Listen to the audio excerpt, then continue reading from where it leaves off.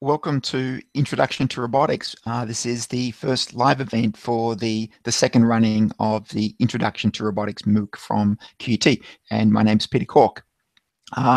We've got a number of questions on notice, so we're going to work through those shortly, and there's some really good questions there, so I can let fly with some opinions or thoughts about those questions. So if you've just signed up, please feel free to send some questions in, and we'll get to them. This will last for a maximum of 1 hour. I'm broadcasting from a different location to previously. Right now I'm in Oxford in the UK. I'm on sabbatical leave from Queensland University of Technology. I've come to Oxford to hang out with the Mobile Robotics Group.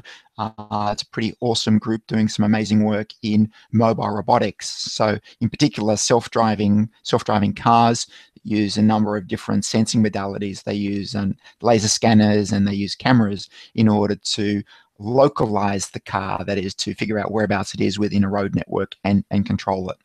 So it's a pretty impressive group. I visited them a number of times before, and they're doing some really nice work in autonomous driving, which is a really hot topic in robotics at the moment.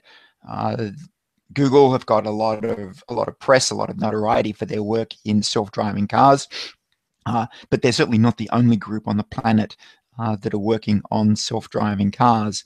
So most of the automotive manufacturers have got their own internal research programs.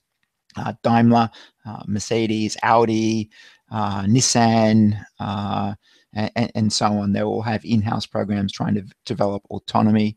And then there's a number of other, if you like, more mainstream computer companies also trying to do the self-driving car thing. So Google, as I mentioned before, Apple we know about, and a bunch of other startup companies. So it's probably going to be the next big growth area in robotics, is bringing autonomy to cars. And lots of advantages of doing that. One is that potentially we can reduce the number of road accidents and fatalities. Motor vehicle accidents kill around 1 million people on the planet every year, and most of those are due to human error. So hopefully robotic cars could dramatically reduce the fatality rate due to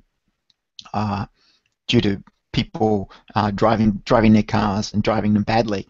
The other thing I think that's a real advantage of autonomous cars is dealing with traffic problems. The main reason the traffic flows so slowly on roads is because humans are not particularly good drivers. So you have an interesting dynamic between the reaction times of lots of humans driving cars in a queue, and the result is that you get this kind of stop-start motion. You get waves of cars as they move down roads. It's very inefficient. It means we can't get as many cars along a road as we possibly could. So again, the self-driving cars should be able to keep cars moving with very small spacing in between the vehicles and moving at a more uniform velocity. So another advantage of autonomy. First advantage is safety. Second advantage is that we should be able to push more cars down roads, so we don't have to spend money and build wider roads, bigger freeways. We just make the cars smarter and we get a lot more through. And the third one is probably just due to the huge amount of human time that is wasted in commutes. People sitting in their cars going almost nowhere, but they can't do anything else because they've got to drive the car.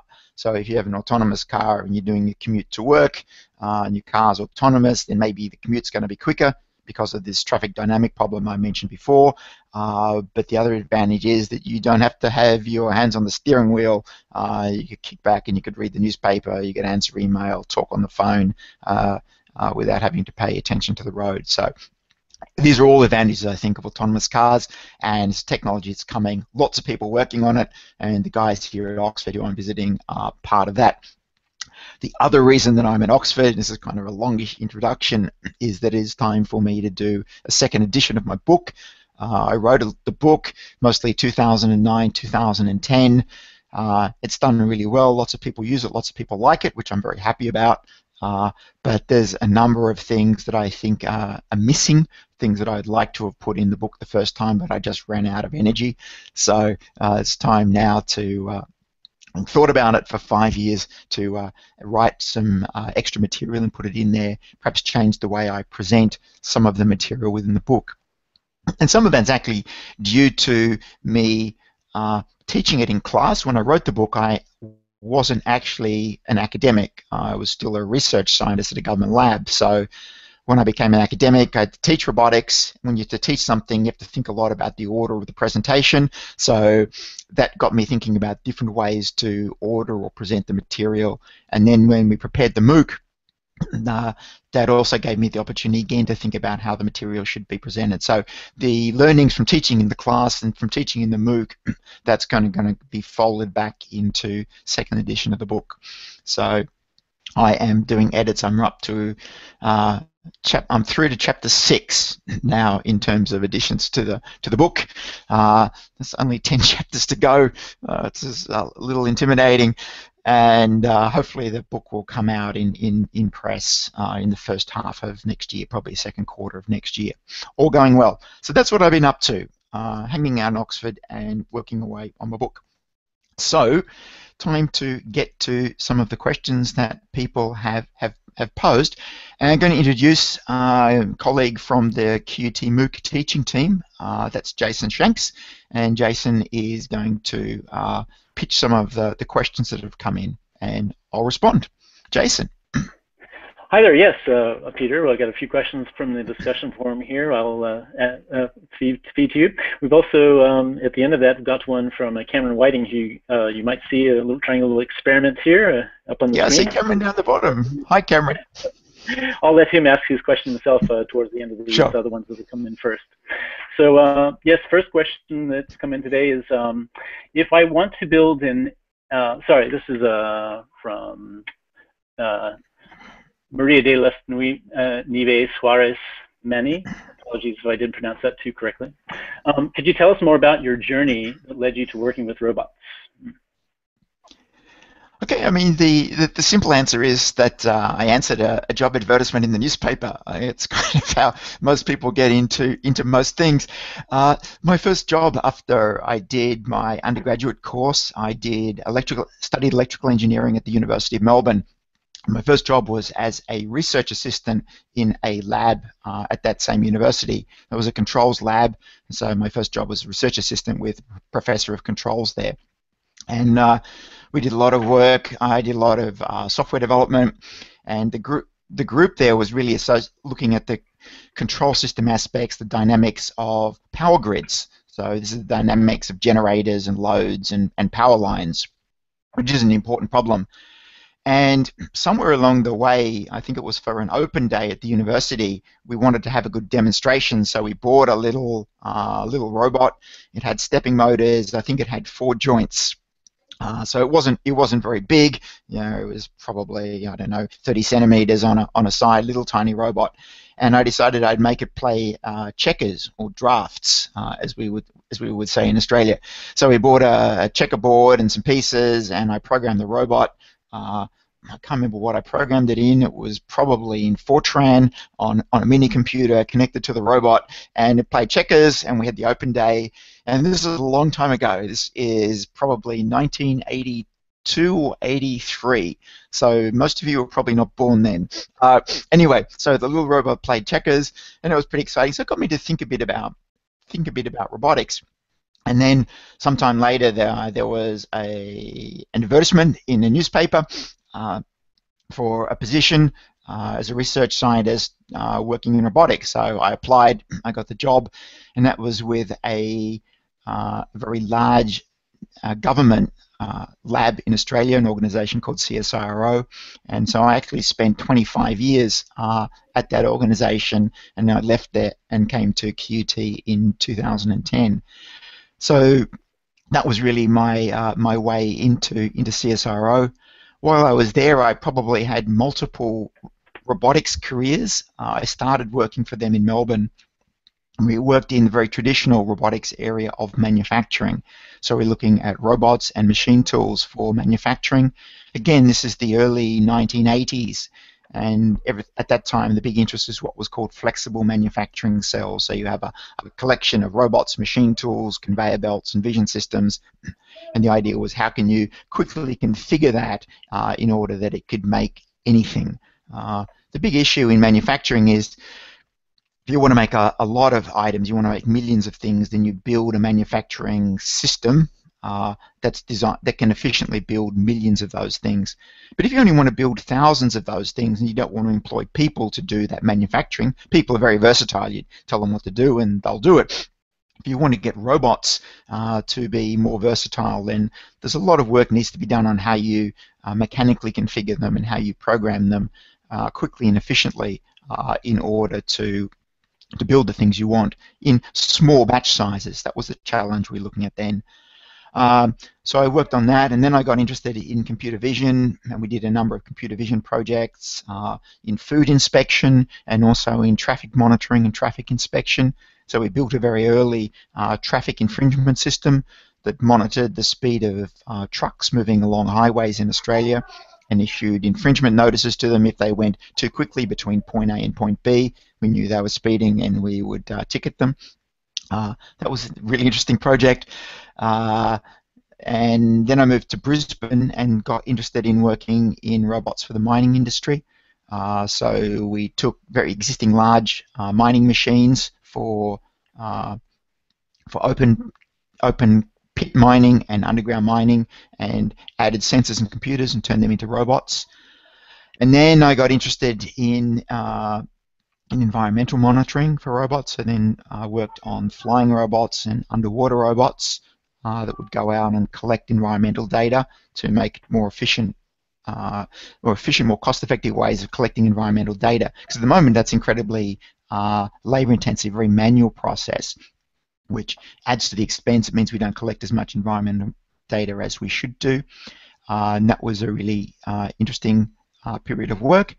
And then I wrote a book, and then I left and joined the university. And so there at the university, our interests are still in environmental robotics, agricultural robotics. So how do we create robots that can perform tasks in agriculture? Feeding all the people on the planet is going to be a really big challenge into the future. So I think agricultural robotics is important. We've started a new program in health and medical robotics. I'm not directly involved in that. It's a relatively new program.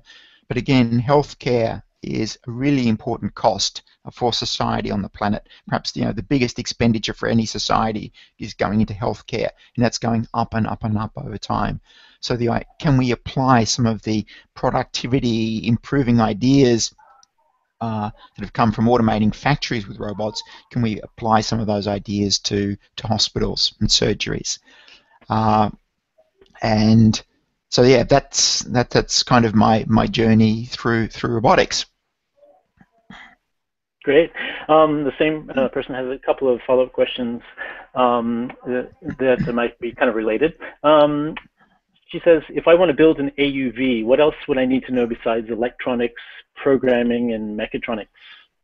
I think you were mentioning something about control theory here. Sure. So, I mean, they're all really important components of any robotic system, and AUV in particular. So mechatronics is an interesting term. I think it originally came out of Japanese universities, and I think by definition it's a fusion of it is a fusion of mechanical engineering, electronics and electrical engineering, and programming or computer science. So mechatronics kind of includes electronics and programming. The thing that's probably missing from this is what's called control theory. Control theory is a really important engineering discipline. And it says, let's say I've got a system, let's say it is an AUV and it's flying through the air and it wants to turn to the left. Then what are the signals that I need to send to the actuators on that aircraft in order for it to turn to the left? So to turn to the left, I probably want the aircraft to apply some rudder so that it will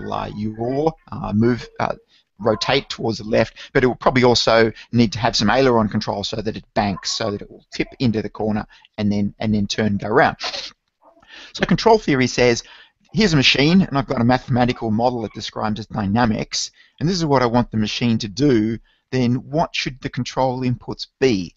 And that's really what control theory is about. So let's say in the example of our AUV turning to the left, if I apply too little control, then it's not going to turn perhaps as quickly as we like. It's not going to get where we want it to go.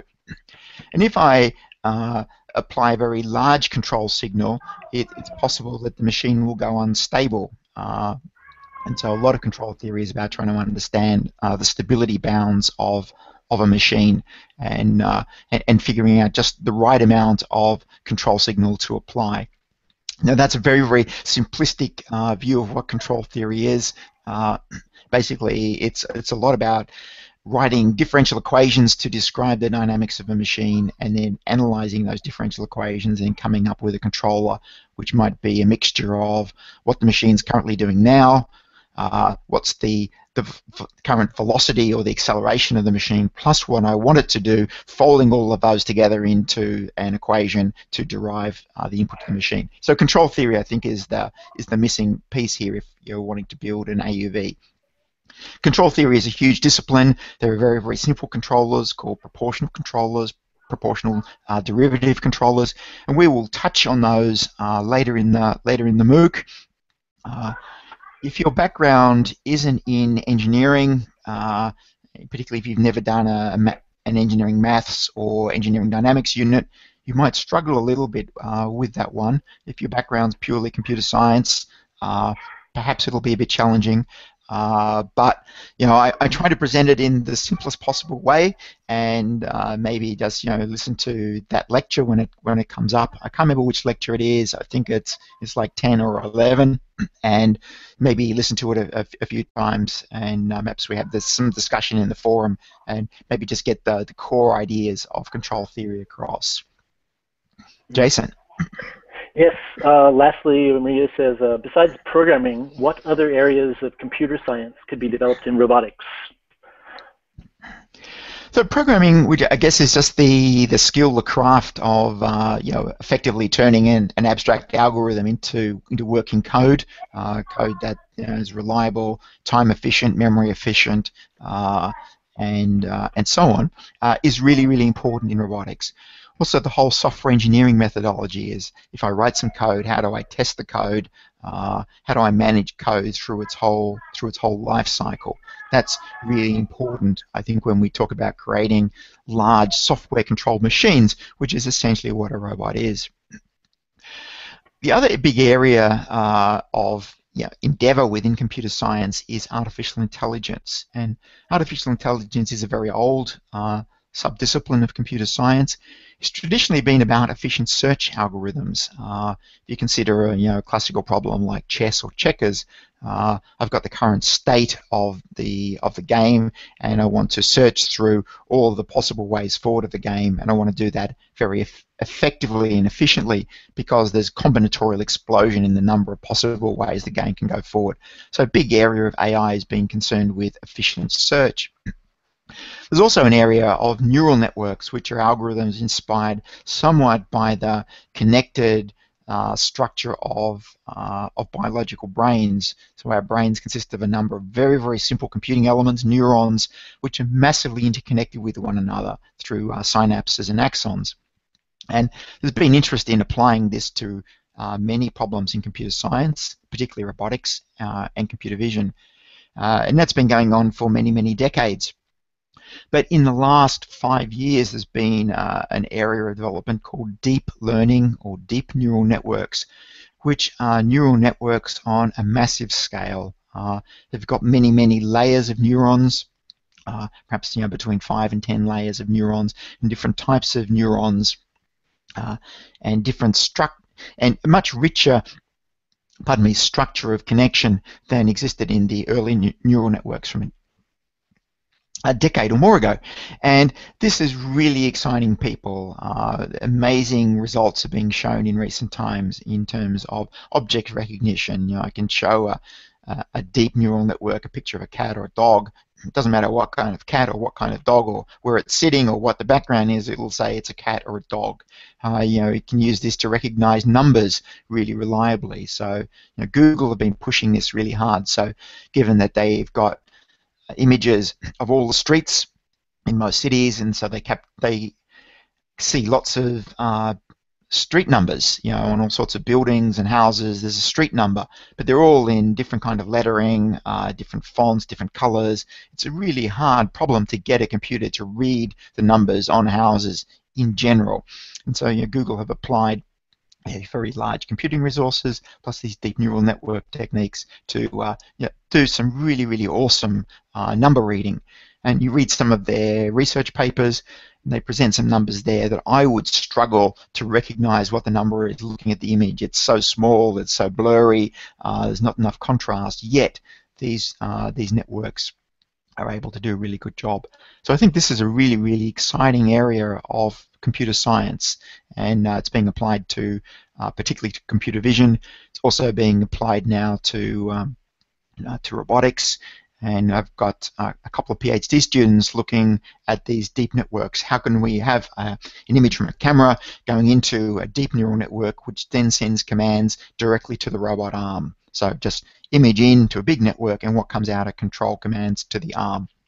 And if we can teach it what it needs to do through example in simulation, then maybe we don't have to write specific algorithms to interpret the image, specific algorithms to control the arm. The robot vision system would actually learn this. So to my mind, it's probably one of the hottest areas in computer science at the moment. Probably goes so far as to say it's perhaps a revolutionary change in the way we apply computing to real-world problems. Jason. Take my mic off there. Okay, next we have one in from Gary Atherstone. He said, "Hi Peter, I am wildly excited about your intro course, which I only came across by chance. I would like to hear your views on the future job prospects in robotics." I think we've had this one before. Yeah, we have. I am a graduate mech engineer, and I've been working for 8 years. After the intro course, how should I get into robotics at a professional level? Are there any master's programs or other courses, internships? Searching Seek, there are a few high-end robotic jobs, but then searching LinkedIn, I find a lot of really experienced people working in robotics. At 40 years old, with some real-world experience but no robotics knowledge, could I enter and compete with these young high flyers? Are there and will there, in the near future, be a lot of decently paid run-of-the-mill robotics jobs? I'm particularly interested in actual hands-on field work, specifically installing, optimizing robots, etc. I think it's going to vary from country to country, and I'm not sure where Gary's from. I think that the robot industry is embryonic. There are a number of startups, and characteristic of startups is probably run by a number of very energetic, high-flying people, to use Gary's words.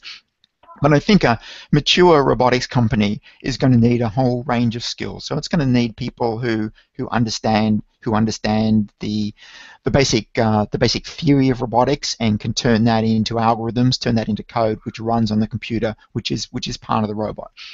We're going to need software engineers who can make sure, wrangle that big code base and make sure that it's manageable. Going to need electronics and mechanical people. You need everyone from technicians, field support people, field testing people, project management people. So I think like any mature engineering endeavor, it's going to require people with a big range of skills and experiences. So Gary's got he's got some maturity and some experience. I mean, that's going to be really valuable in any robotics enterprise. At the moment, to be honest, there aren't that many robotics companies around, but a number of big mainstream companies are moving into robotics. Car companies, as I mentioned earlier, they've not been robotics companies. They know how to build automobiles, but they will become robotics companies as they start to bring automation technology into their vehicles. So I think we'll see robotics companies developing in two ways. So one is existing companies got a product and know that it needs to be automated, will look for robotic talent, people who know something about robotics, bring them into some new project, some new unit, and work on a robotic product. And the other way is from smart people who know a lot about robotics, perhaps not so much about products and engineering and the world of business, who come together because they've got a really bright idea, and as that company matures, it's going to need to have a much broader range of skills. to succeed on its own, or else it gets bought out by a bigger company. And we've seen this in Google particularly last year. Google went on a massive buying spree, and they bought 7 or 8 robotic companies, varying levels of maturity. Some were quite small startups, some were quite long established. Boston Dynamics, for instance, been making some amazing legged robots, Big Dog, Little Dog, Cheetah, and they were bought by Google as well.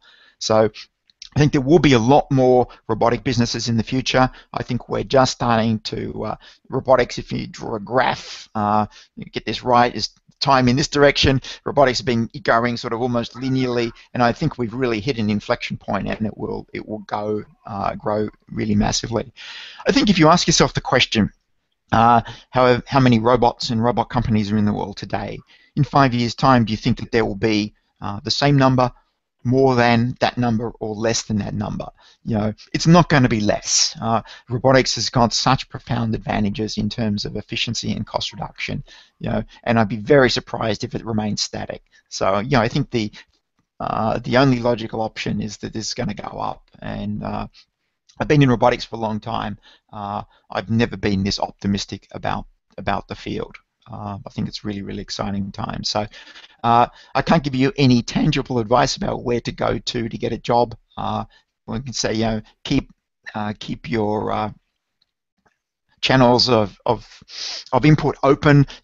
Keep an eye out on what's happening on all sorts of news feeds, on the various social media channels. It might be that if, for instance, you're in Australia and there's not as much action in Australia as I would like, to be honest, then maybe you're going to have to relocate to where the action is. So maybe that means packing up and going to Europe or to California or something like that. But it'd be really awesome to have something happening in Australia. Mm-hmm. Okay, we got another question from Ben Schmitz. He says, "Hi Peter, I bought my daughter the EV3 Mindstorm kit for her birthday in July, just before I found out about this course, and I'm keen to create something awesome with it. What are some of the best things that you've seen done with these robots? I'm after some great ideas." All right, that's a pretty awesome birthday present to give to your daughter, and hopefully she gets engaged and has fun with that. I have 2 daughters, and all manner of things before EV3 kits were invented, slot car sets and train sets, and I probably had more fun with them than the daughters did. But good luck with your daughter and the EV3. What are the best things to do with this? I think I just did a bit of trawling on Google Images, and people have made some amazing things with their EV3 kits or with the predecessor NXT kits. So probably worth having Googling NXT, because the NXT kits have been around for a lot longer. They've got a lot of the same functionality, same kinds of sensors, same kinds of motors. So there's a fantastic range of things that people have done with NXTs as well as EV3. EV3's just got a much superior computer and better programming environment. So absolutely you could make robot arms, and that would be a challenge of something to do in this particular course. Perhaps not the most exciting thing in the world to do, but what we're going to get you to do is to build a robot with two joints, put a pencil on the end of it, and get it to follow a particular path across a predefined sheet of paper. So that's what we're going to get you to do in this particular course. It's perhaps a minimum level of exciting things that you can do with an EV3, but as I say, go and check out Google for inspiration. So you could definitely build robot arms. You could definitely build robot vehicles, so vehicles with wheels or with tracks that can drive across the floor. You could build those with an EV3 kit. I don't think you could build a flying robot with an EV3 kit. I don't think the motors would turn a propeller quickly enough to get you any kind of lift, and EV3 bricks is pretty heavy. I know you can do underwater robots. So an ex-colleague of mine, Ryan Smith, who's now in Colorado, when he was at QUT, he was doing some work with underwater robots built with NXT kits and motors. And the NXT brick, as long as you kept it dry, it didn't like being underwater. But actually the Lego motors didn't mind being underwater at all. So he had a watertight enclosure which contained the NXT brick, which he pre-programmed. And the wires came out from that container through holes which he sealed up really nicely. So the motors were in the water, the NXT was dry, and he made some really nice underwater robots. So he had used some of those motors as thrusters, as a propeller to go forward, and some of the other motors had other thrusters that allowed it to control whether it moved up or down or sideways with some yawing. So that's a pretty interesting thing to do. He's got some YouTube videos. His name's Ryan Smith, so Google Ryan Smith underwater NXT, and you'll find one of Ryan's videos and see a pretty interesting and weird thing to do with an NXT kit. If you just got a brand new EV3 kit, I'd probably think a little bit carefully before I was to put it underwater. Have done some work in underwater robotics, and yeah, the big challenge is keeping water out. Water is amazing stuff. If it's the smallest gap or crevice, water will get in, and it does terrible things to electronics. I've seen a lot of very fried electronics from improperly sealed underwater vehicles. So yeah, be careful. Mm-hmm. That just prompted me. I thought it might be a good time to plug. If you happen to be in the Brisbane area this weekend, we have a robot-flavored event, Robotronica. I just posted a link to it in the discussion forum. Have you been involved in that, I imagine, in the past? And obviously not in lieu of you not being here this year. Yeah, it was a fantastic event. We ran it 2 years ago, so it was a one-day festival of all things robotics. I gave a talk about my view of robotics, and we had a whole lot of sort of now robots on display, and we had 3D printing, and there's a robot art exhibit or installation, which was pretty impressive. We had some of our agricultural robots on display. It was something like nearly 20,000 people came to the campus on that particular day. It was fantastic.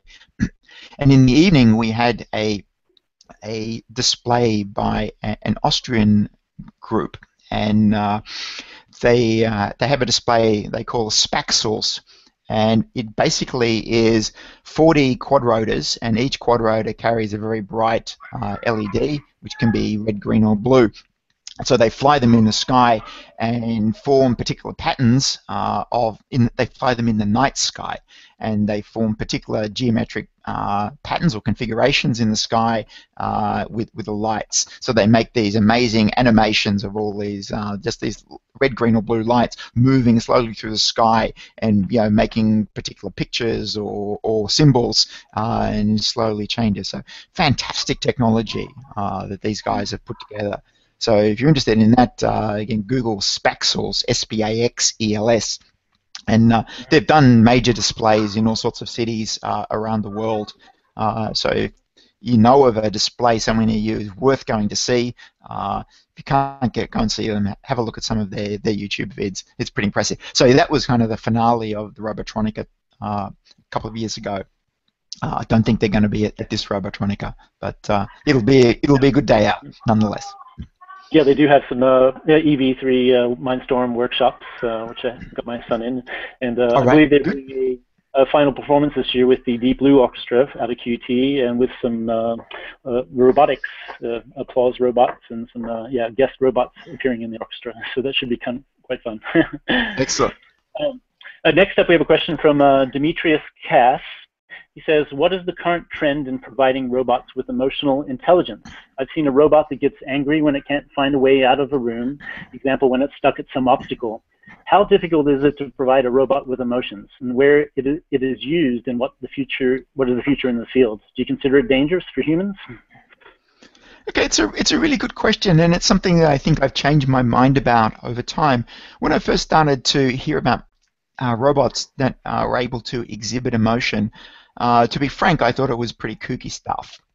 People were building robots that had effectively deformable faces, so they had eyebrows that they could raise, and they had various other, they could change the shape of the mouth and whatever. So they could make a number of different kinds of facial expressions. But when you think about it, human beings are really, really adept at reading the facial expressions of another human being. So when we're communicating with a person, we certainly use words to communicate complex ideas, but we also communicate our emotional state through the configuration of the features on our face.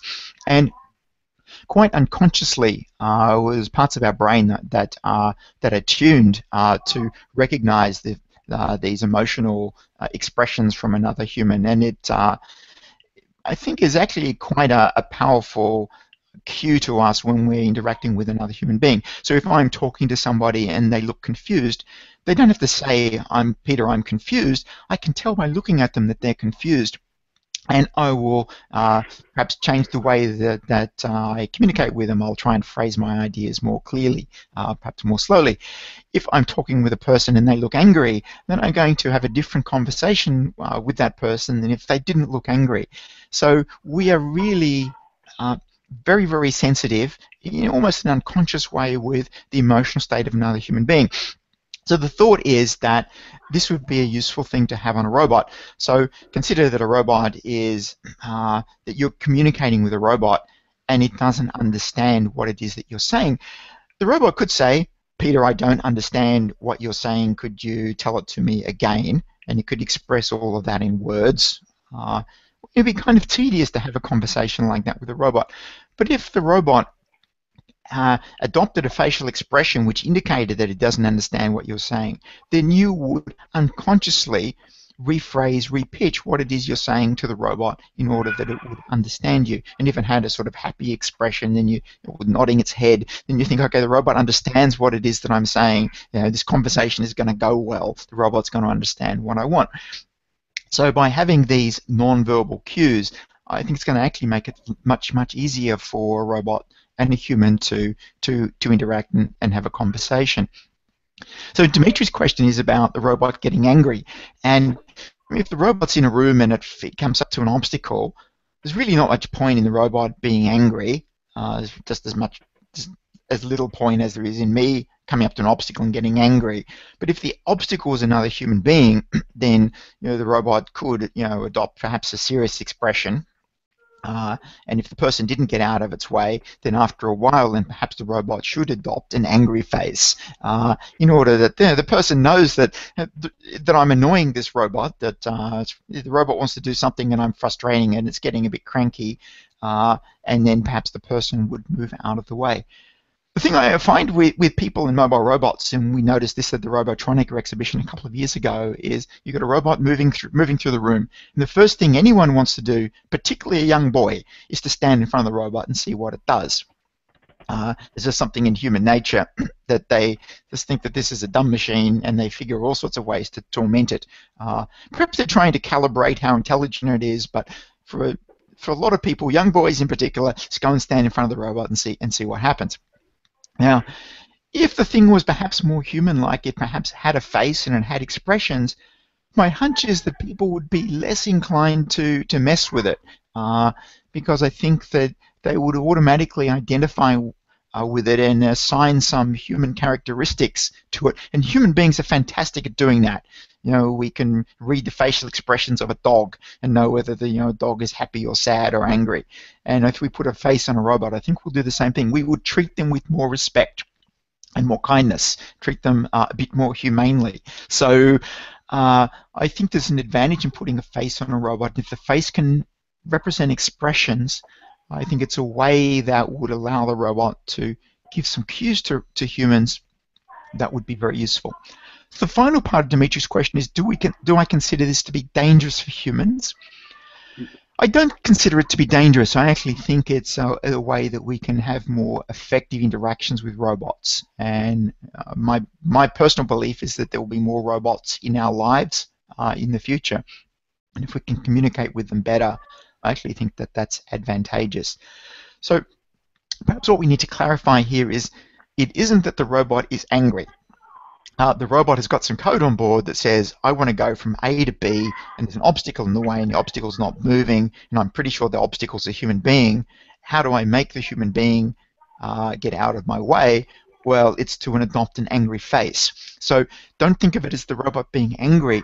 It's the robot reasoning about, how do I interact with a human being that's frustrating me?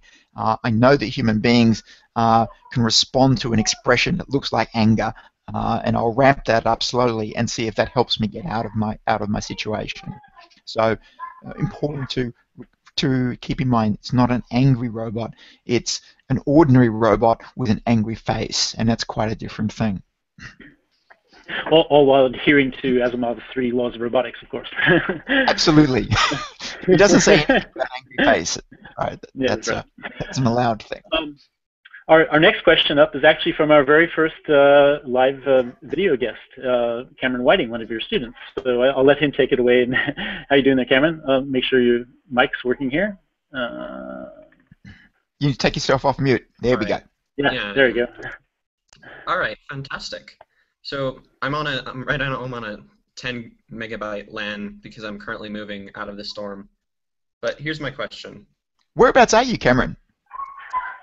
I'm over in Laramie, Wyoming, and I'm actually studying with Jeff Broon at the Evolving AI Laboratory. So it's at the University of Wyoming, and he actually knows who you are. And he also knows Juxi Lettner, and Juxi Lettner knows who he is.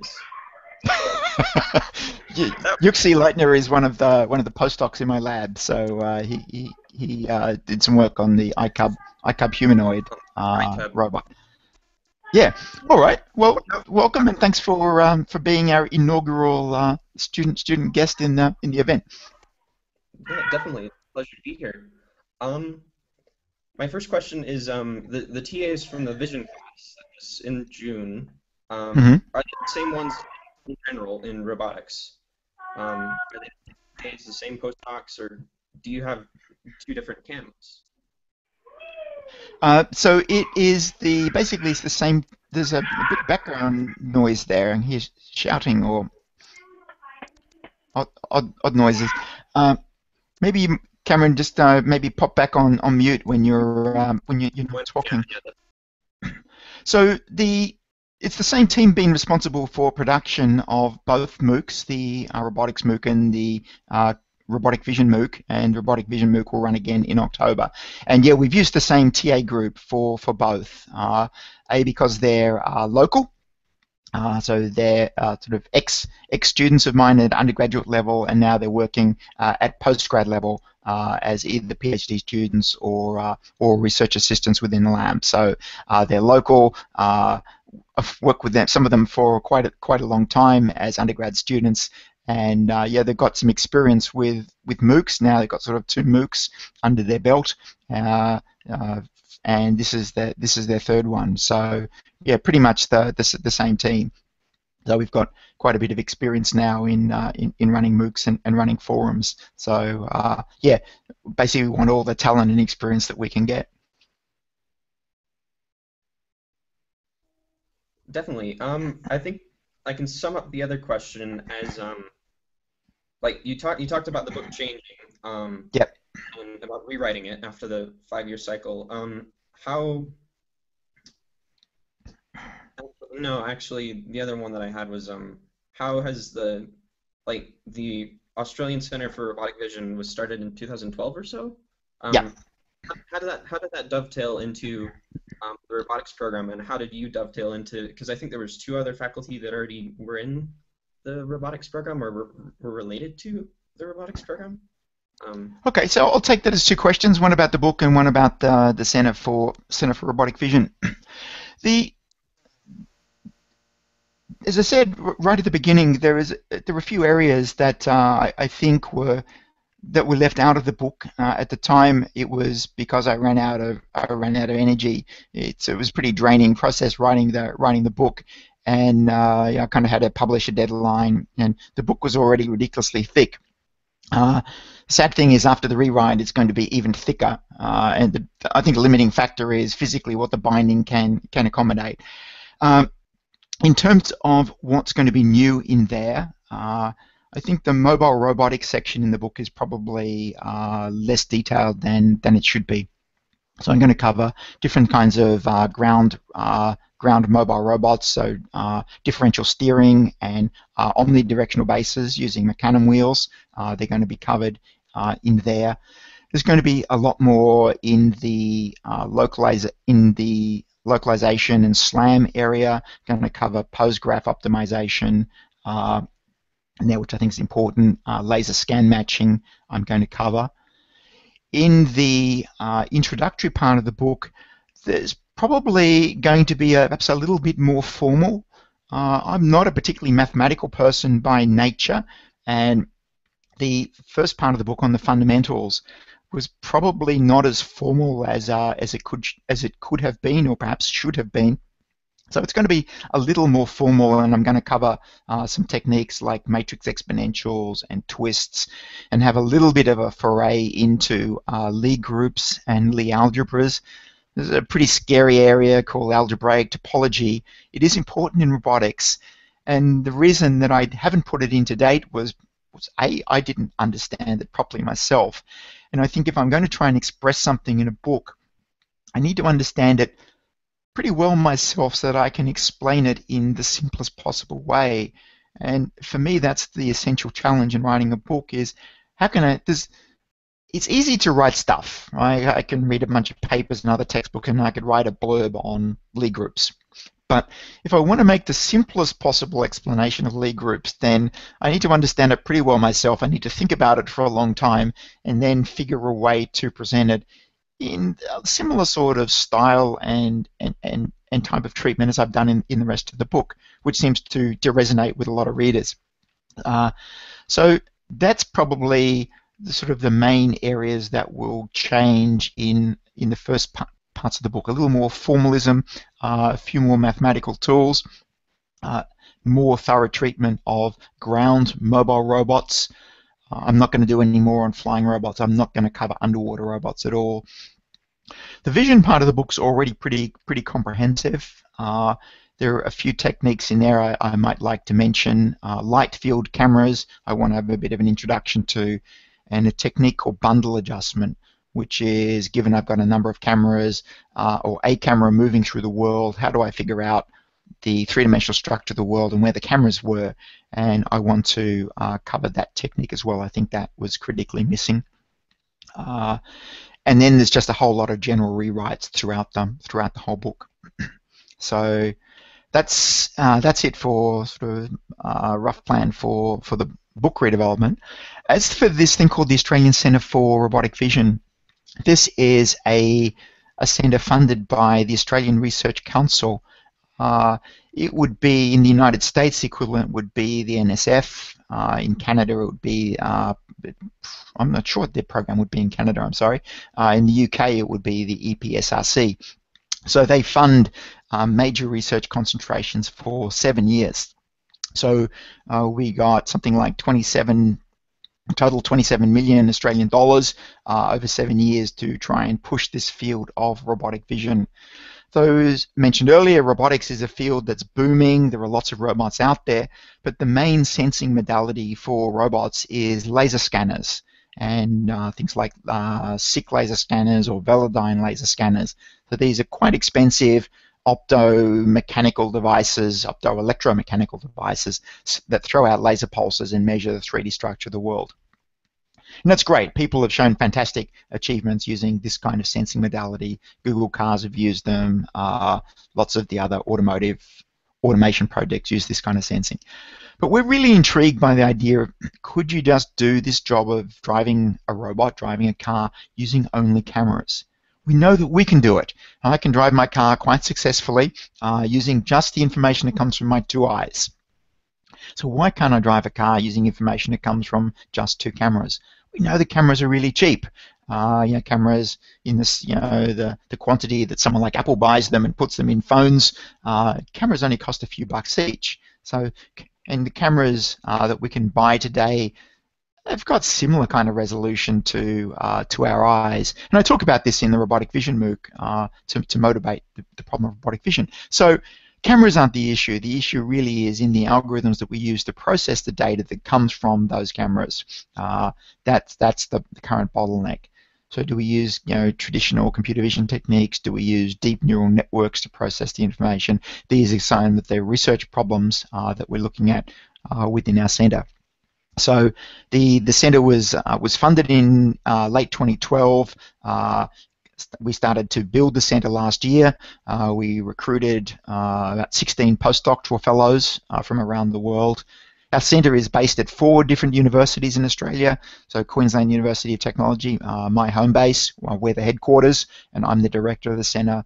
The University of Adelaide, Australian National University, Monash University. We've each got kind of different strengths. QUT has got a kind of quite a strong field robotic flavour, but also does a lot of computer vision. The people in Adelaide have gotten a lot of work on semantic vision. So that's the problem of, I take a picture of the world, how do I label the pixels in that as to the kind of object that they belong to? So how do I say that this pixel's a floor, and this pixel's sky, this pixel's a car, and this pixel's a person? They're interested in, amongst other things, they're particularly interested in and particularly good at that problem. The Australian National University guys got real strength in control, particularly control based on visual information, a field called visual surveying, which is an area that I've played in a bit. My colleague Rob Marnie, that's his thing. And the guys at Monash are interested in many, many things, but in particular algorithms and architectures. How do we get these computer vision algorithms to run really fast and efficiently on some of the amazing new computing gear that's coming out? So you have mobile computing platforms, GPUs, and other sorts of bespoke computing architectures which people are inventing. How do we get our algorithms to work on those? And importantly, I think there's an energy dimension in the computing we need to do for robots. We can throw a Google cluster at it to run the algorithm to solve the problem. You know, it needs a hydroelectric power station to power the Google cluster. You know, that's nice, but I can't put that on a robot. So I need really energy efficient algorithms that can do the job for the minimum number of millijoules. And I think this is an interesting way to think about computer vision problems. Cameron, you got some more specific questions on that? I mostly just have a comment to make. The vision class was really, actually, surprisingly, it dovetailed really well into their research that they were doing with HyperNeat, because it was very parallel. It was very like working on task operations and opening and closing pixels, right? It definitely helped with that, actually. So that was a really good introduction. So. Thank you. The centre has got a number of goals. So we're funded by the Australian federal government, and we need to do a number of different things. One, we need to do good research and publish papers. B, we need to engage with industry. Try and get our ideas and technologies commercialised.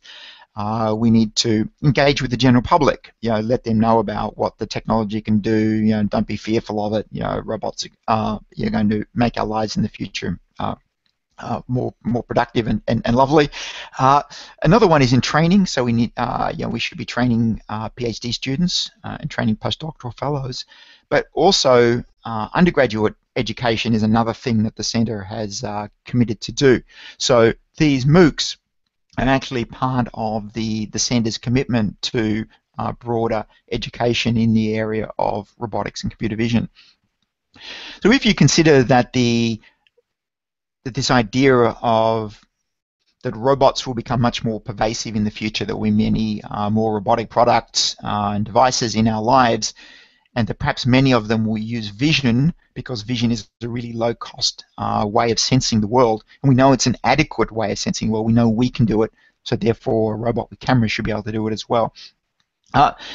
If this all comes to pass, then we're going to need a lot of people who are skilled in the fundamentals of robotics and in the fundamentals of computer vision and the combination which I call robotic vision. We're going to need a lot of people who know this stuff, who can work for the companies that are producing the products, or go on to create their own companies to develop these products. So I think we need to find a way to train lots of people in these new areas of technology, and the MOOC is part of that. It's got the advantage that it can reach all around the world, perhaps reach people who don't have the opportunity to go to a university in their own country to learn this stuff. They can at least learn some of the fundamentals from the MOOC, decide that they like it, and then figure out what they're going to do with their life after that. So so the centre has got a commitment to provide education, as in the form of the MOOCs, but I also think the world is going to need people who know this stuff, and the MOOC is one way of reaching a lot of people and trying to pass that knowledge on. That's great. Thanks for your questions, Cameron. Hey, Peter, we're reaching about the end of our time, but we do have about a dozen or so questions that have come up during the discussion. How would you like to do? Rapid fire a few, or answer the rest in the forum, or let's try some rapid fire. Okay, all right. We've got Andre Koval has asked, can all software that drives robotics be called AI? AI is a word that a term that I've always struggled with. I wouldn't call all software that drives robotics AI. There is some software that's pretty ordinary, that makes a wheel turn at a particular speed. I wouldn't call that artificial intelligence, but perhaps some of the robots got low-level software that does things like move motors and stuff. I wouldn't call that AI. At the higher level, you've got software that understands the world and makes plans, and perhaps you could call that artificial intelligence. Okay, and Wendell Hope is asked, what is the most common CPU plus OS platform used in robotics, and how does that vary based on intended robot use? Okay, I'd probably divide the robot use into two. I think you've got hobby class robots, and that's probably going to be done with, Arduinos or Raspberry Pis connected to hobby servo motors, Dynamixels, and the like. And you've got perhaps more professional robots in labs, which are going to be based on Linux systems, running a thing called a Robot Operating System, ROS, which is not really an operating system. It's a robotic middleware. It gives you a lot of tools you need and a way to configure those tools to build a custom robot. You need quite a bit of skill to use ROS, but most university labs are going to be using ROS. An increasing number of companies are using ROS in their products. So the Baxter robot from Rethink Robotics is ROS inside. And from Lakshmi P, we have, is there any possibility of robots being used for baby care or babysitting? I'm thinking Robot or the new Humans series we've had recently.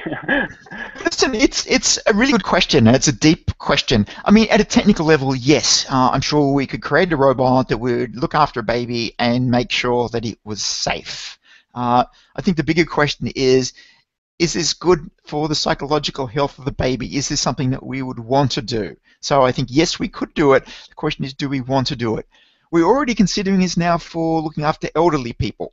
So there's a lot of people think it's okay to have a robot look after an elderly person, but those same people don't seem to think it's okay to look after a young person or a baby.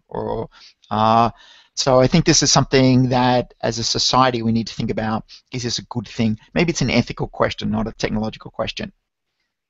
Yeah, fair enough. Carlos Manuel Lara Avendaño says, first of all, thanks, Peter, for your dedication and contributions to the field of robotics. My question is around where to dedicate efforts on learning around robotics, if it is more important to study around the hardware or if it is more important to study around the programming and the AI algorithms. My belief is it's the programming and the AI algorithms. There's enough pretty good robot hardware out there. My view is you just buy the hardware.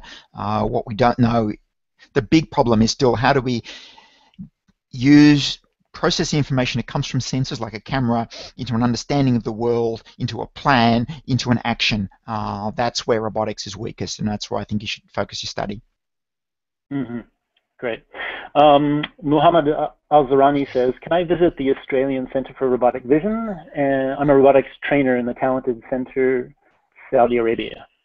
Absolutely, you can visit. Send me an email, and we can tee up a time to come and visit. Great. Next is Rodrigo Calderano of Barbacovi.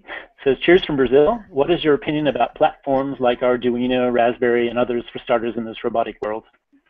Fantastic for starters in the robotic world. It means that you can actually get your hands dirty with a robot, build something, and get some experience. So I think it's invaluable. You can basically build a robotics lab in your house, in your bedroom, in your dorm, and I think it's the experience is really important because it motivates why robotics is hard and what are the areas that you should study. So absolutely, get some of this technology, build a robot, have a play, figure out what's hard, and then work out which of all those hard problems you're interested in and pursue it. Mm-hmm. Okay. Next we have Mohammed Salah El-Din says, I am coming from electrical engineering background. What should I know about mechanical design to be a good roboticist? Look, it depends on the particular sort of roboticist that you want to be. There are some labs and groups that specialize a lot in the mechanics of robots. You consider groups like Boston Dynamics, who built those awesome legged robots. There you need a lot of mechanical design. But as I said earlier, I think the big challenges in robotics are around software. So if you come from an electrical engineering background, as I do, I think the challenge would be to learn software and artificial intelligence, perhaps, rather than mechanical engineering. If you really want to learn mechanical engineering, that's really your interest, then there are some significant problems to be solved, but it's not really an area that I know a lot about. Yeah, fair enough. Next we have Alexander Dalgliesh says, "Hi Peter, thanks to you and your team for the awesome course. I'd like to know your opinion on the state of robotics in the maker movement and open source hardware software communities. Where are the most exciting developments and directions that you see?" Look, the maker community is an amazing thing. I think I'm not really very engaged in the maker movement. I guess I kind of just look at it from the side. I think low-cost 3D printing, the fact that you can have a 3D printer in your house, I think is fantastic. Looking at some of the open software CAD packages that are around now, and I've been playing with some of these recently, fantastic CAD capability which I could connect to a 3D printer and build something. There's a colleague of mine in Germany who's been doing some amazing things where you can actually, if you like, write some simple code to describe parametrically the sort of robot that you want, and it will actually, instead of you having to do the detailed CAD, you specify the sort of machine that you want, and it designs the components for you with slots where you just drop the motors in and drop the electronics in, and it all comes together. So basically, you can write some lines of code, and instead of having a program that runs, it actually synthesizes a machine that you can do a little bit more assembly on, and it will actually move and do something. So I think these are wonderful achievements. And I think the whole business of taking an idea that you have about a machine to the machine in a very simple and effective way is the big challenge. Once upon a time, we programmed computers using something called assembly language, and it was a very, very low-level way. You had to understand a lot about the computer in order to write your code. It was very hard to write code, and then we developed high-level languages and compilers, and now we can write a few lines in Python or Java, and it gets turned into code. I don't have to understand how the computer works at all. And I think the same thing's going to happen with mechanical design. I can write some lines of code, maybe draw some diagrams in a graphical interface, and the robot is automatically designed and built for me. I think that's an important frontier. This is not quite rapid-fire answers. I'm trying. Yeah, that's all right. We've got actually many more questions that came up in the forum, so great turnout this time, but we should probably make a wrap of that, and I'm sure that between you and the TAs we can answer some of those remaining questions on the discussion forum. Absolutely, and we'll do a second event maybe in a couple of weeks, and certainly if more people want to appear live within the event, as Cameron has done, that would be fantastic. Cameron, thanks for patiently sitting there through the whole event. Much appreciated. So yeah, I think that's a wrap. That's great. Yeah, and next up we should be having a meet with the TAs, so you actually get face to face with them and ask them some questions directly. So, all right, thanks very much for tuning in from Oxford. There, Peter. No problem. See you next time. All right. All right. Thanks, Jason. Bye. Cheers. Bye.